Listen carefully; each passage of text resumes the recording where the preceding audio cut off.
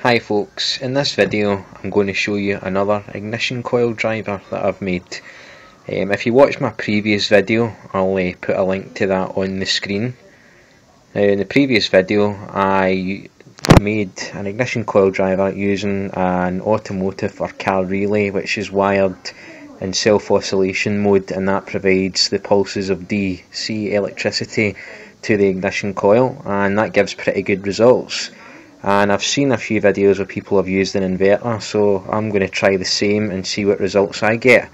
Basically what you've got here is you've got a 12 volt battery. You've got here is a small 75 watt inverter which puts out 240 volts from a 12 volt DC input. It's obviously a modified sine wave, so it's more or less a square wave anyway, so you don't need a dimmer switch for this setup. And the way that this is wired is basically you've got a UK plug here.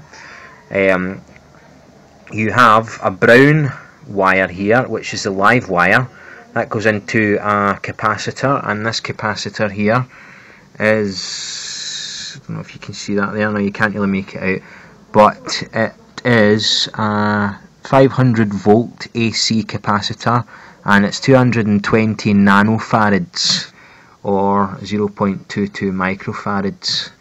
And it's basically, the capacitor serves to limit the current going to the coil, and also it acts as a high pass filter, I believe, to let a higher frequency signal through that the coil needs to operate.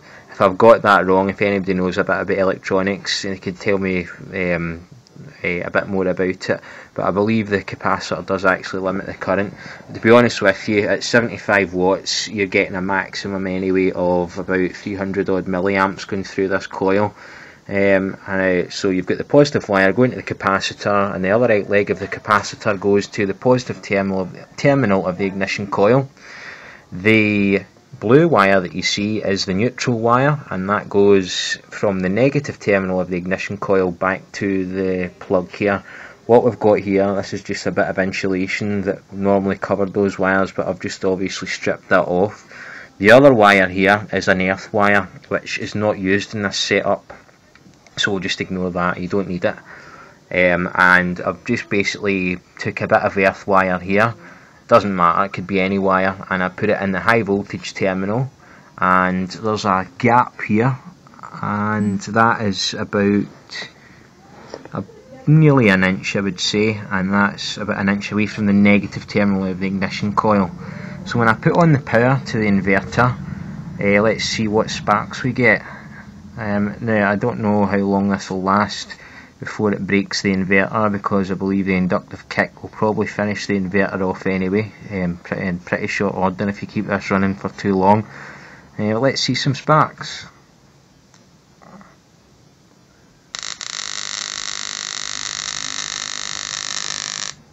Right, let's see some more sparks. We'll go a bit closer, I don't want to go too close, otherwise I'll get a wee zap off it.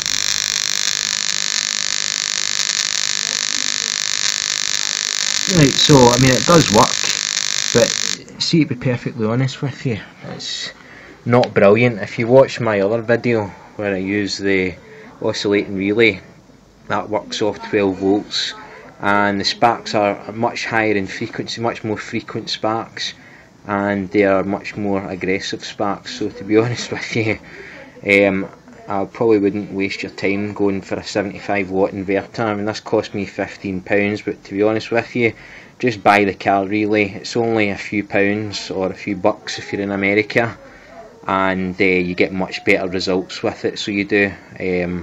Unless I've seen better results using 240 volts but using the dimmer setup, but in that case you're basically using like proper mains AC voltage, and it's much more dangerous. And even some of those videos, the results have not been brilliant unless you're using a decent capacitor like the one that I'm using there, because the smaller the capacitor, the less current can actually go through.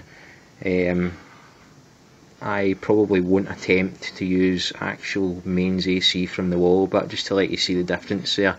What I'll do is I'll include a clip at the end of this video that shows you the difference between what I've just shown you here which is these sparks,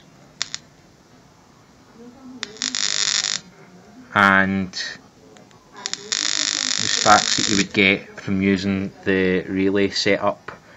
Thanks for watching. Bye now.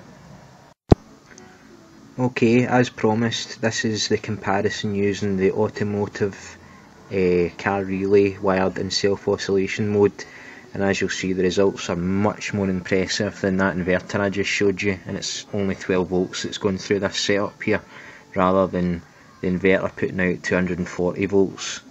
And here we go.